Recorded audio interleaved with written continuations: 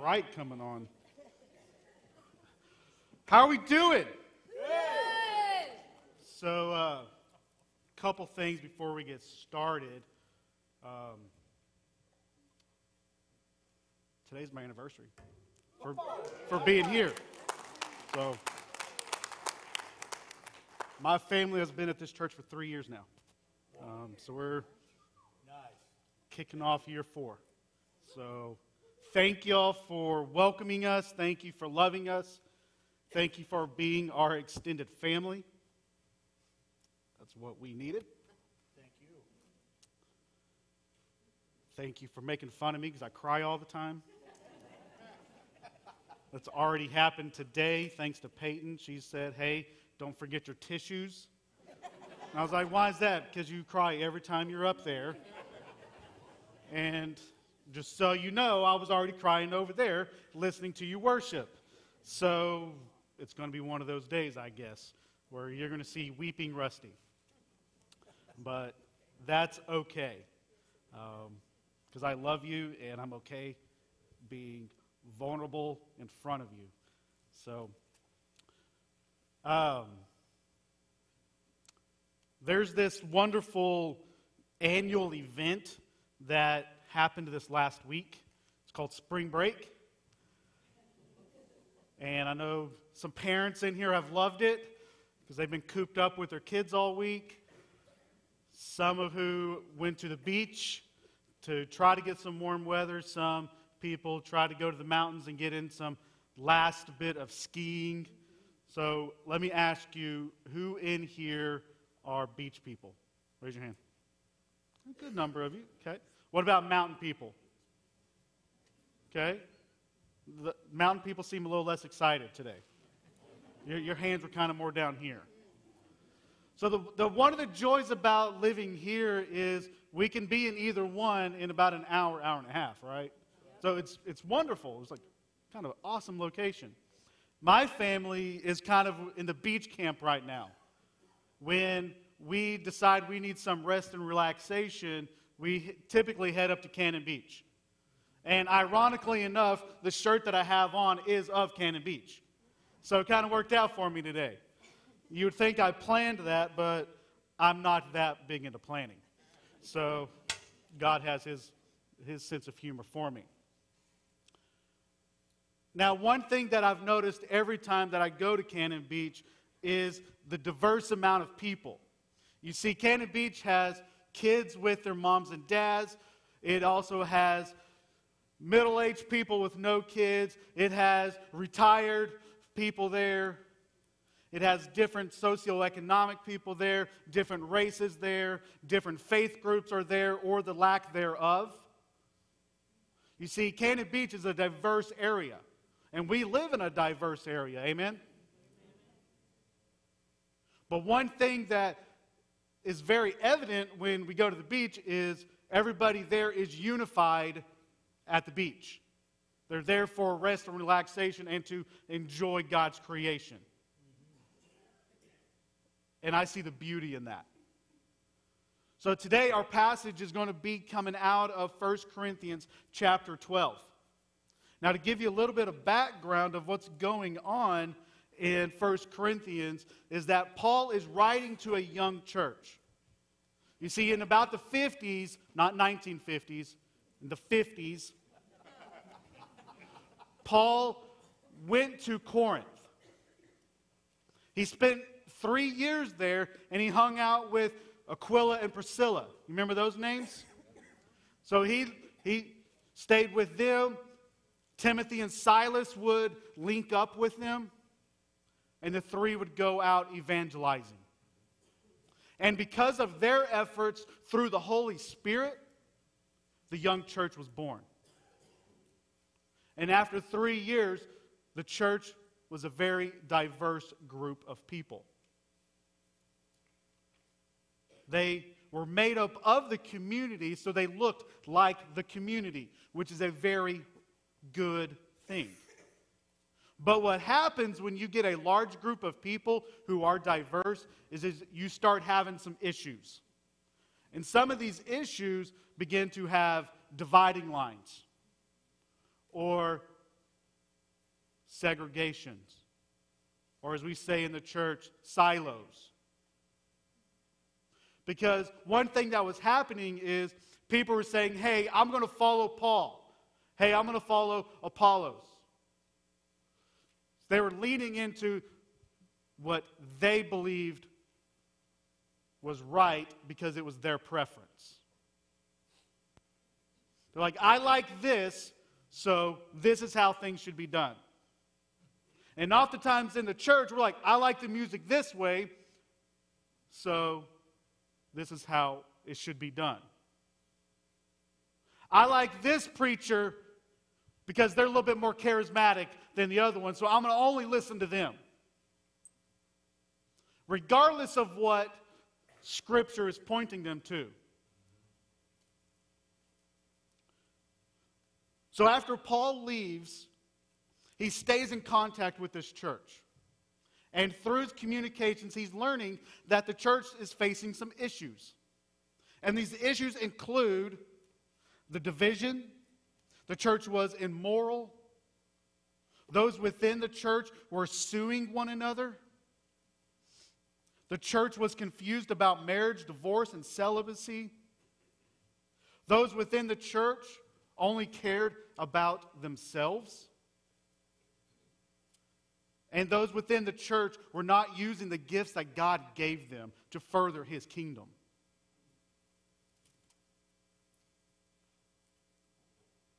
So in chapter 12 of 1 Corinthians, Paul begins to lay out some spiritual gifts. So the question that we have to ask ourselves today, what is a spiritual gift? You see, a spiritual gift at its core is a gift from God that you did not earn, that you did not deserve, but He freely gave you because He loves you.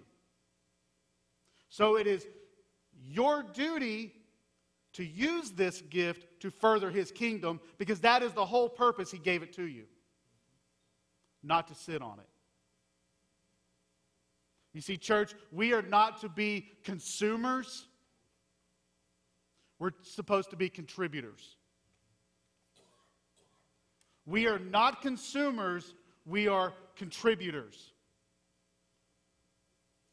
1 Corinthians 12, 4 through 7, this isn't on the screen, but I want to read it to you.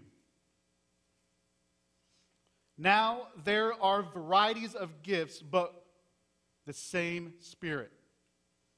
There are varieties of ministries, and the same Lord. There are varieties of effects, but the same God who works all things in all persons.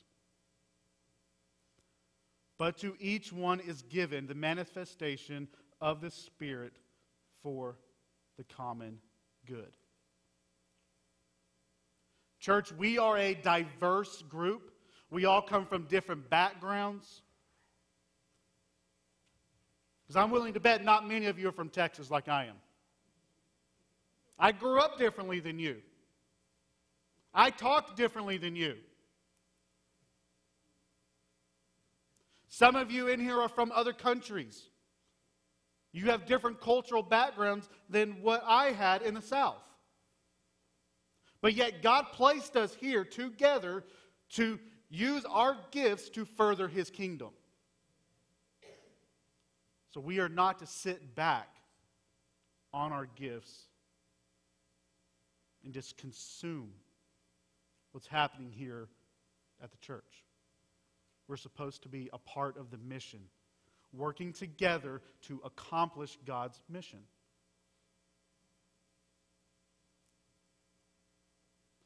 So our text that we're mainly going to look at today is verses 12 through 27. For even as the body is one, and yet has many members, and all the members of the body, though they are many, are one body. Whether Jews or Greeks, whether slaves or free, we are all made to drink of one Spirit. For the body is not one member, but many. If the foot says, because I am not a hand, I am not a part of the body. It is not for this reason any the less a part of the body. And if the ear says, because I am not an eye, I am not a part of the body. It is not for this reason any less a part of the body. If the whole body were an eye, where would hearing be? If the whole were hearing, where would the sense of smell be? But now, God has placed the members, each one of them, in the body just as He desired. If they were all one member, where would the body be?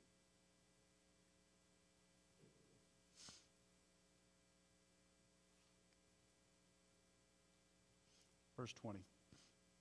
But now there are many members, but one body.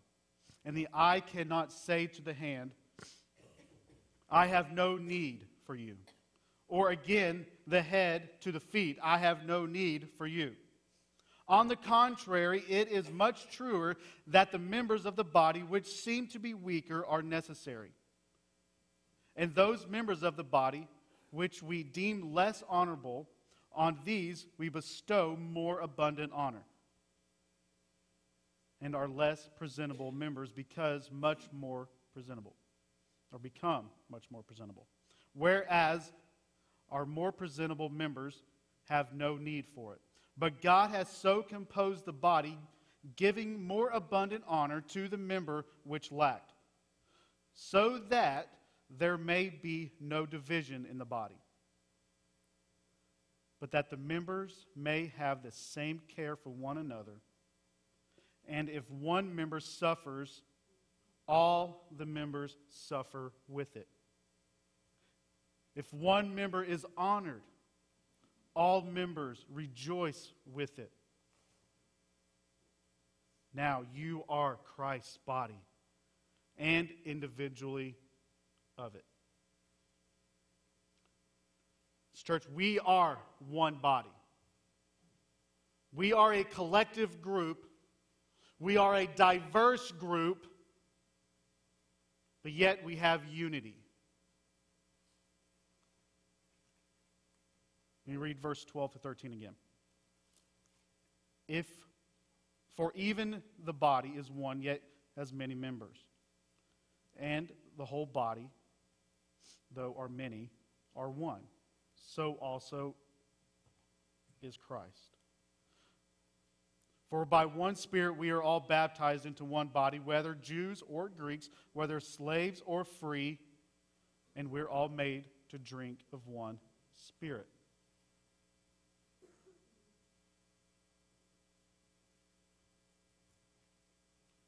This passage right here is saying that you're not an individual.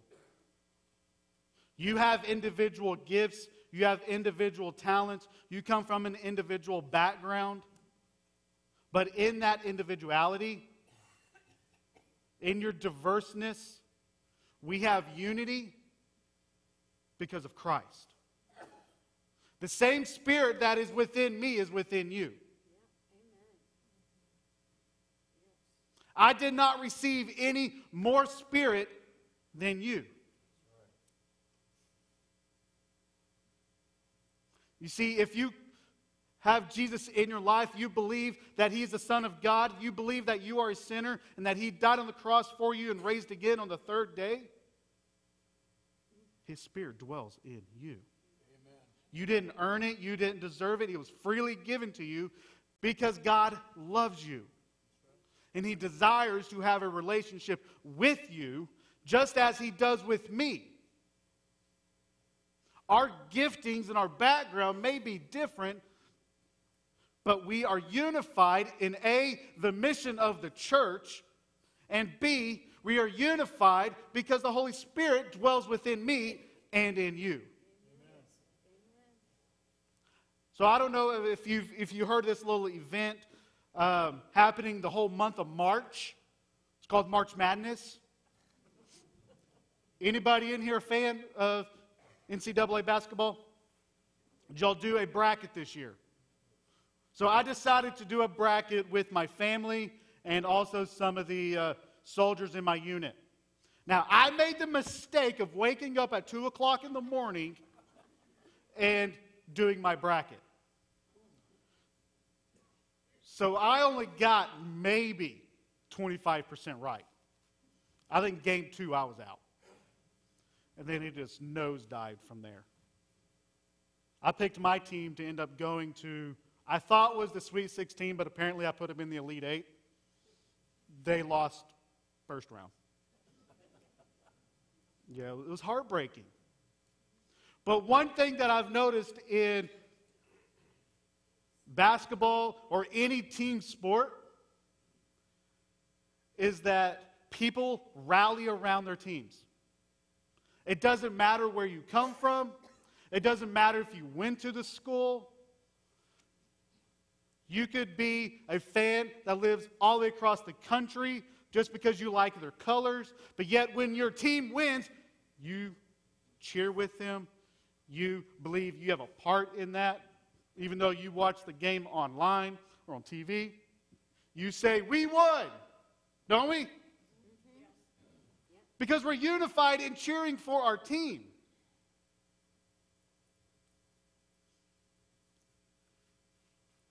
And Paul is saying we are unified in the victory of Christ. Not in the victory that we did, but in what He did, and He alone. So before we dive too far into what this passage is saying, you must ask yourself, A, am I even a part of the family of God? Have you given your life over to Christ? Have you asked for forgiveness? Have you repented of your sins and turned the other way and started running to the Holy Spirit? And if you haven't, may today be the day where you give your life over to Him. Because again, the same Spirit that dwells in me and fires me up and fires you up will come within you and change your life. And these gifts that we're talking about today will be freely given to you. Because He loves you. And He wants a relationship with you. He wants you to be a part of His work.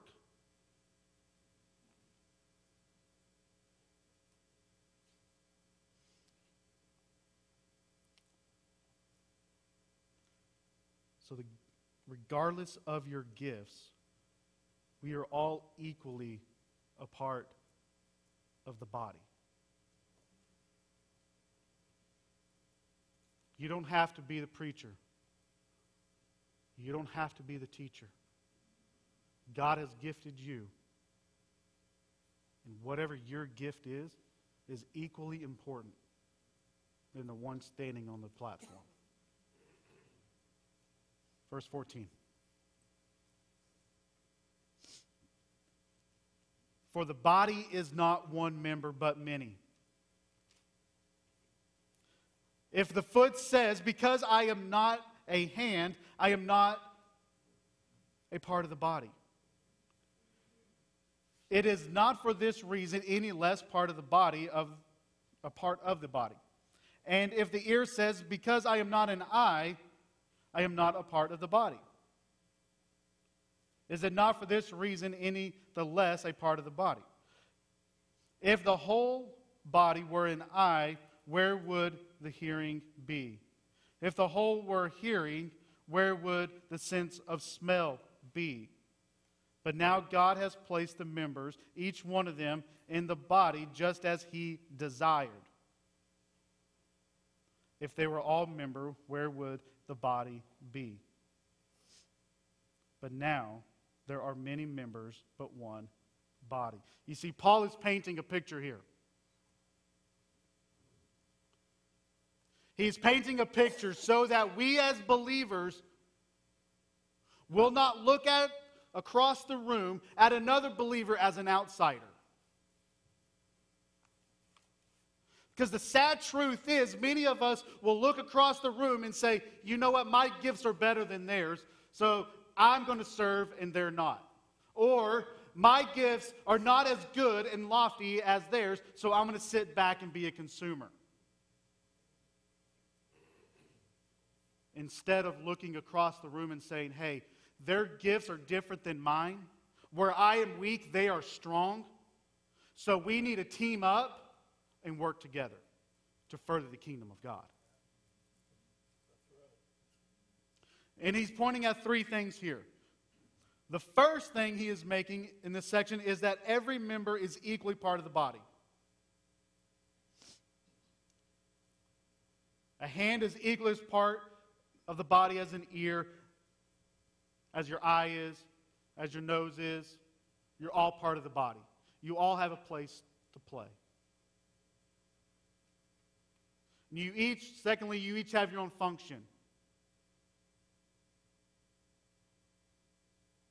Imagine if your whole body was just an eye. How would you smell? You'd be pretty dirty because you'd have to roll around everywhere. Right? You wouldn't be able to wash yourself. You'd get pink eye. That wouldn't be fun.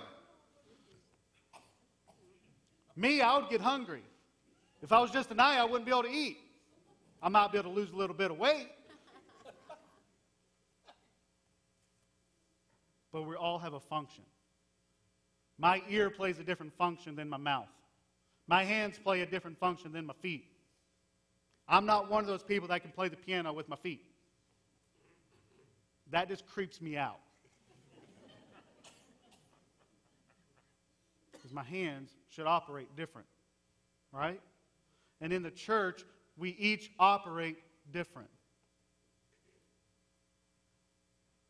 And the third thing that he's making in this point is that everything that is done, all of our giftings, our placings in this body is designed by God. It wasn't an accident. So let me ask you, do you have the gift of gab? There are some of you in here can talk to a wall. Then maybe you should be a greeter. There's some of you in here who just ooze with empathy. There's some of you in here are excellent scholars and teachers. There's some of you in here just have this natural ability to calm a crying baby.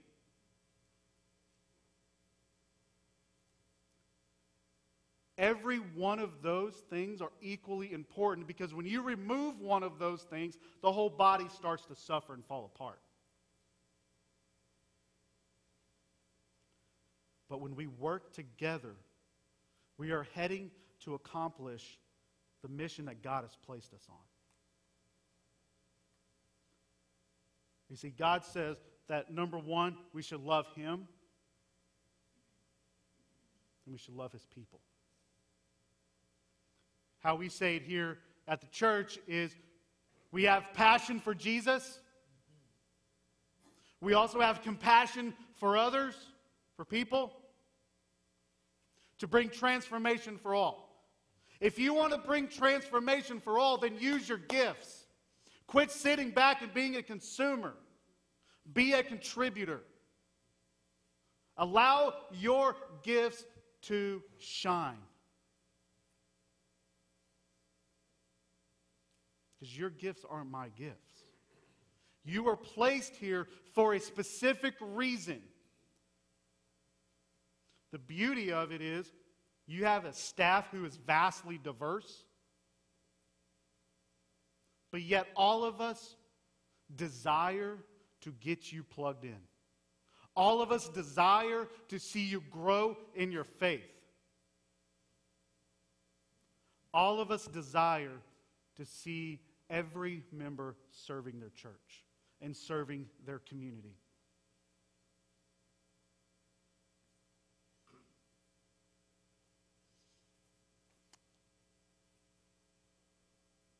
About 10 years ago is when I experienced one of the biggest losses in my life. And many of you have experienced major losses in your life. You see, during this time is when my mother was going through cancer. And the church stepped up in a major way and was the church to me. You see, they saw that my family needed some meals. So they provided some meals. They saw that my family needed prayer. So we had people praying. They saw that we just needed somebody to sit and cry with us. So people came over just to sit and cry. The last thing I needed in that moment was another Bible study. I love the Bible. Don't get me wrong. I love to read it. I love to study it. I love to preach it. But if we're honest with ourselves, sometimes that's going to be the furthest thing from our mind. When life smacks us in the face, sometimes we just need the church to be the church and step up and love us. Meet us where we're at. Have empathy and walk in the challenges and the joys of life. Church, that's what we're called to do. And the beauty of this, 4 years later, the church did it again when my dad went through the same thing. They didn't abandon us. They didn't say, hey, you've already got us once. You can't have us again. No, they continue to meet us where we're at. It is my prayer that we are that way. When one of us suffers, we all suffer. When one of us rejoices, we all rejoice. Because we are unified, yet we're diverse.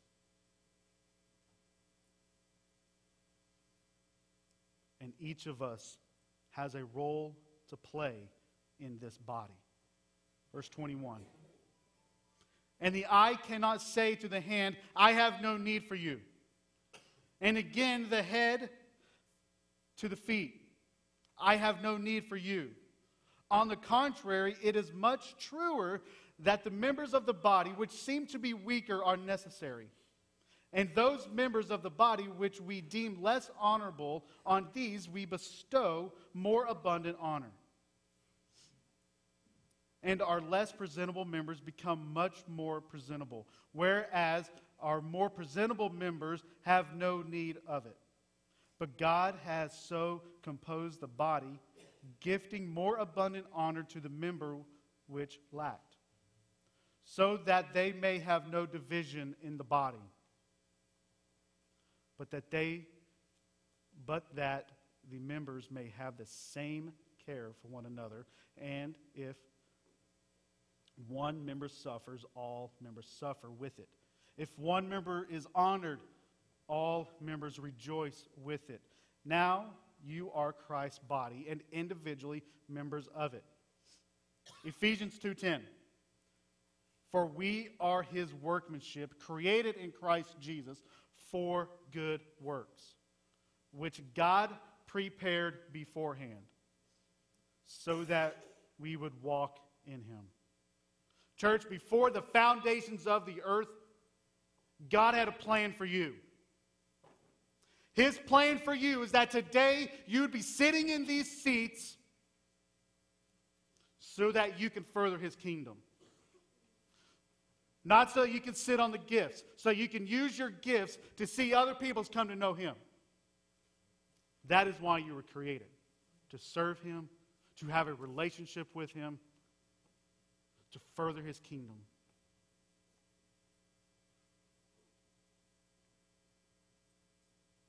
So what is your gift? We at the church can use all kinds of gifts here. One thing that I have seen over the last 20 plus years of being in ministry and also in the chaplaincy is this phrase of self-care really come up in the more recent years. Okay? Nothing wrong with self-care. Because there are times where we have to just stop and take a breath because life does smack us in the face, yes? I recognize that because I've been there. I recognize that there are seasons in your life where you just have to take a step back and be ministered to. but it's for a season. It's not for a lifetime.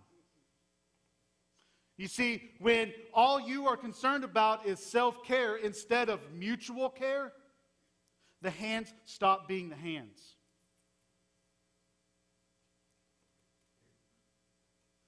The hands stop going out and being the body of Christ to the community.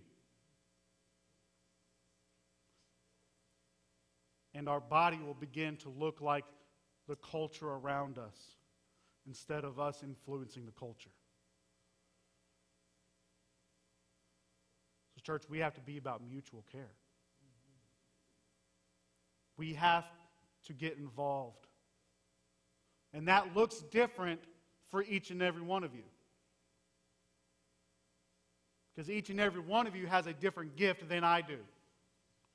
You have a different gift than the person sitting next to you.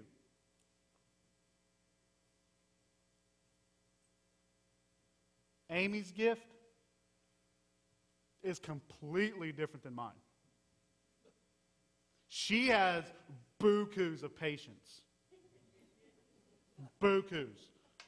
If she didn't, she wouldn't be able to hang out with me. But yet, you put her on this platform, she's not going to be near as chatty as I am. I'm one of those people that will talk to a wall. I had a teacher tell me that, so what did I do? I turned around and talked to the wall just to prove her right. She's like, I don't know what to do with you, man. I was like, just let me be. It'd be all right. And that's okay, because where I'm weak, she's strong. She's very organized. You don't want to see my office right now. I got papers all over my desk. I have this weird thing about not using drawers. So I got like stacks. I can tell you what's in it. But my organization is not her organization. Some of you are very organized. And that could help us out a lot.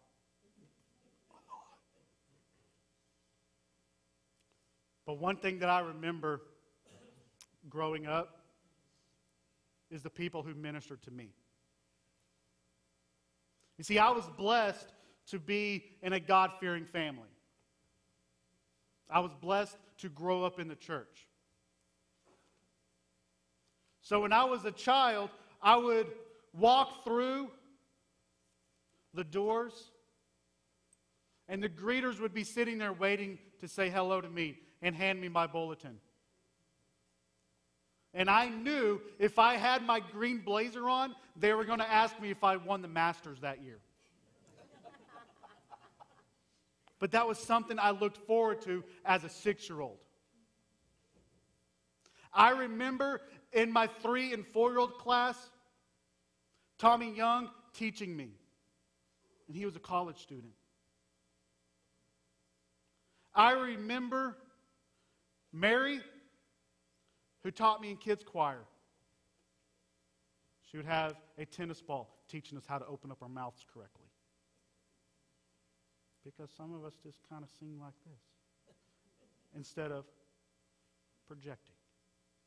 I remember Bob, R.C., and Herb showing me what it meant to be a man of God.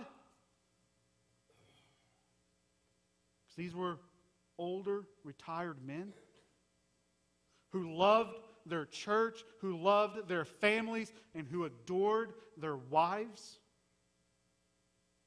But yet they would stop and have a conversation with me each and every week. There's a reason why, to this day, I love hanging out with the seniors. Because these men showed me what it was like. I wanted to be in their game nights. I wanted to hear their conversations. I wanted to learn from them because they oozed Christ to me because they used their gifts.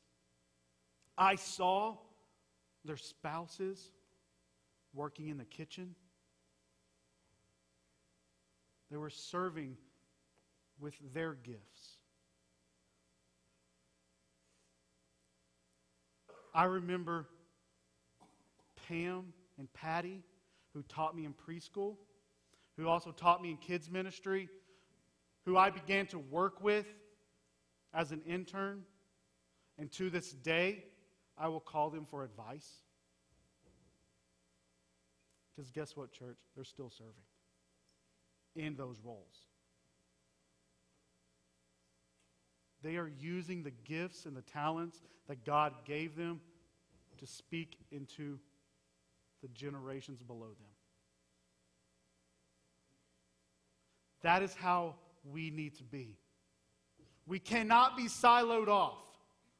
We cannot just say, well, I've done my time.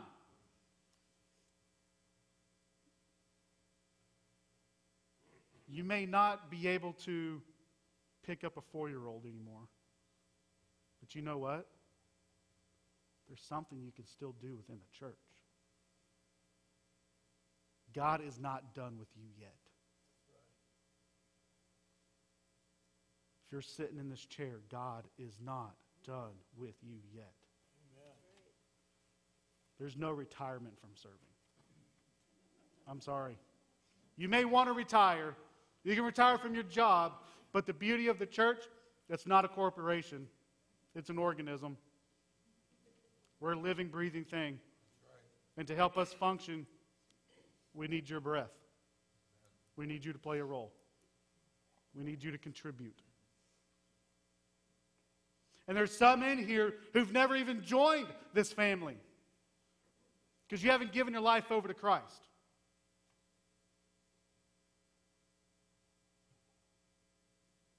There's some of you who are still sitting out on the wings saying, who's this Jesus person? You see, the Bible says that we've all have sinned and all have fallen short of the glory of God. What that means is, you've messed up. I've messed up. God had a plan for us, and we didn't meet that plan. But yet, He had a plan for us, and that was to send His Son to the cross. And we just celebrated that this past week. You see, Jesus went to the cross so that you and I could have a relationship with Him.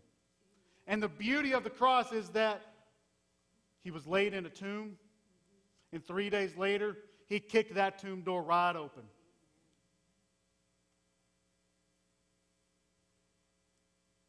And you and I get to have the relationship with Him. And all we have to do is confess with our mouth is that Jesus is Lord. And the Holy Spirit will come within you and change you in a mighty way. So, church, I pray that everyone in this room knows Jesus as their Lord and Savior.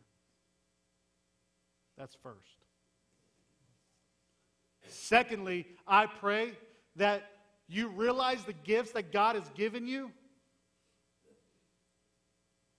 and that you use them. Because we are a diverse group, but yet we are a unified group. Because God has placed us here for a time as now.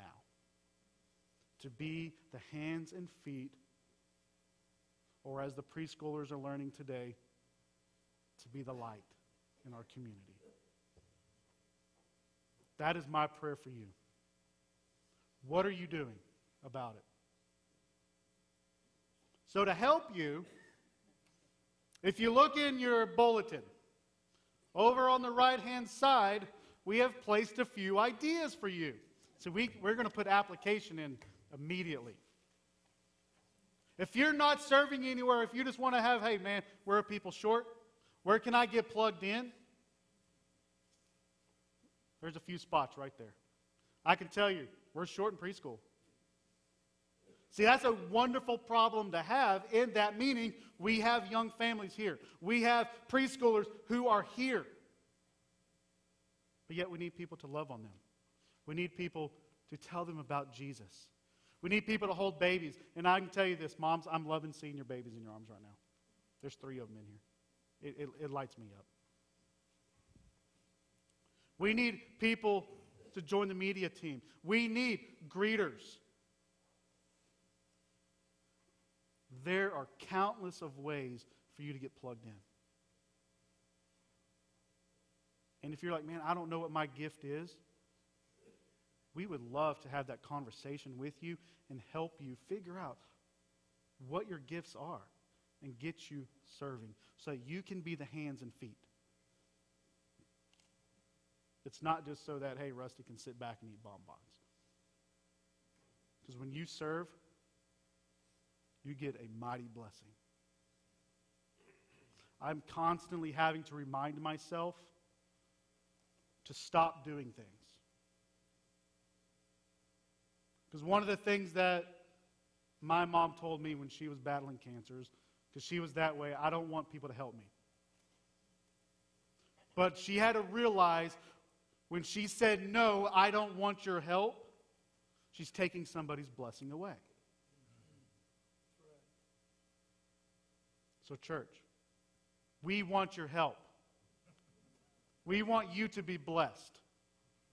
We want you to be a blessing to somebody else in here. We want these kids to have the same memories that I just explained to you 40 years later. Because they changed my life. So whose life are you changing today? Let's pray. Lord Jesus, we love you. We thank you for dying on the cross for our sins. God, I pray that if anybody in here doesn't know you as Lord and Savior, that today be the day that they come to faith in you. May they be bold enough to say, Pastor, tell me more about this Jesus.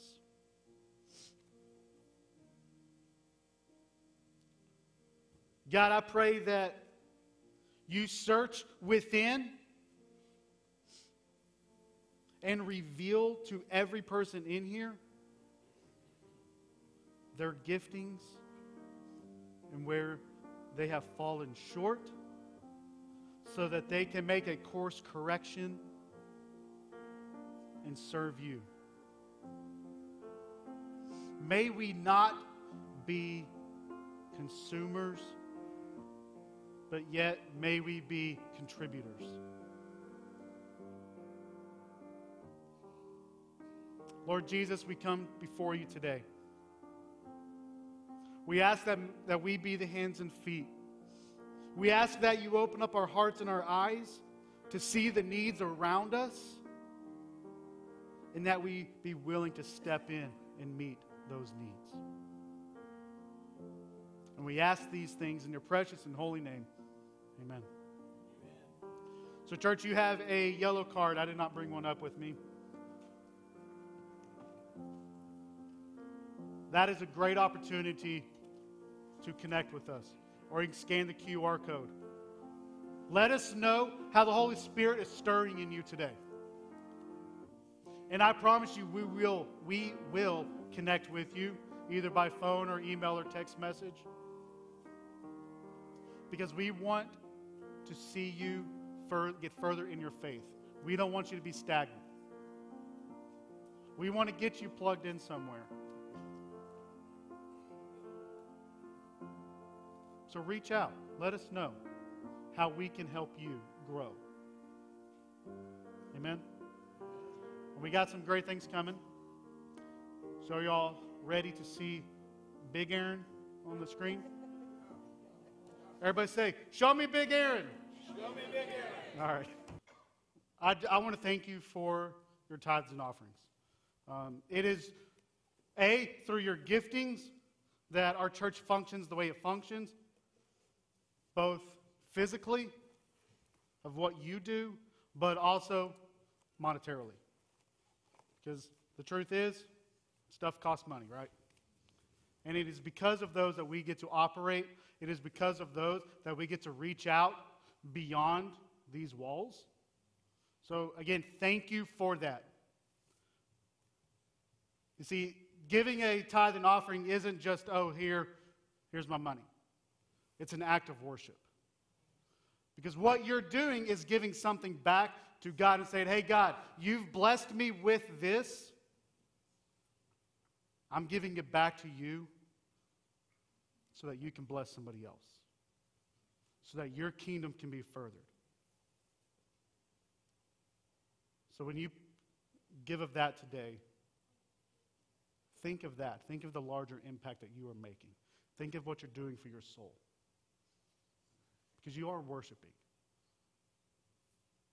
Let me pray for you. Let me bless you. Lord Jesus, we thank you for the opportunity to continue to worship you through our gifts. God, I pray that you use these gifts to transform lives.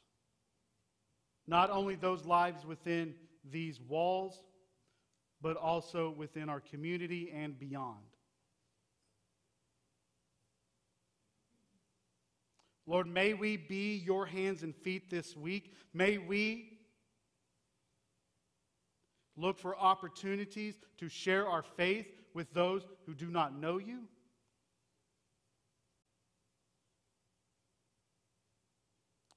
God, we thank you for dying on the cross for us.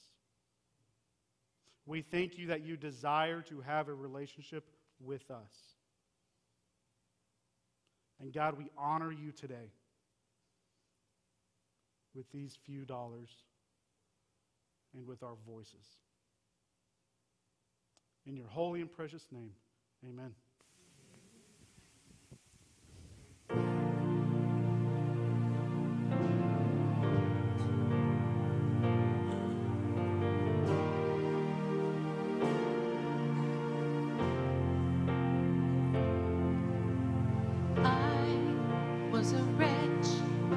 Remember who I was.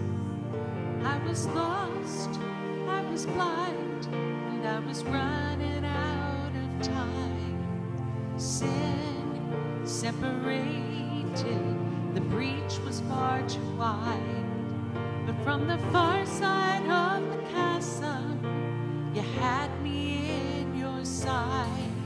So you made a way across the great divide, left behind heaven's throne to build it here inside.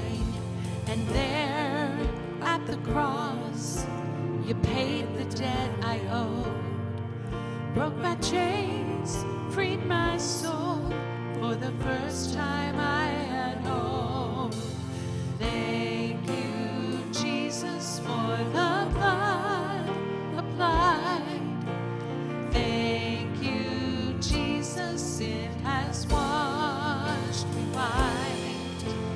Thank you, Jesus, you have saved my life, brought me from the darkness into glorious light. Will you stand with me as we just worship our way out this morning? Thank you, Jesus. You took my place, you laid inside my tomb of sin, and you were buried for 3 days, but then you walked right out again. And now death has no sting, and life has no end, for I have been transformed by the blood of the Lamb. So thank you, Jesus, for the blood applied. Thank you, Jesus, it has washed me white. Thank you, Jesus, you have saved my life. You brought me from the darkness into glorious light.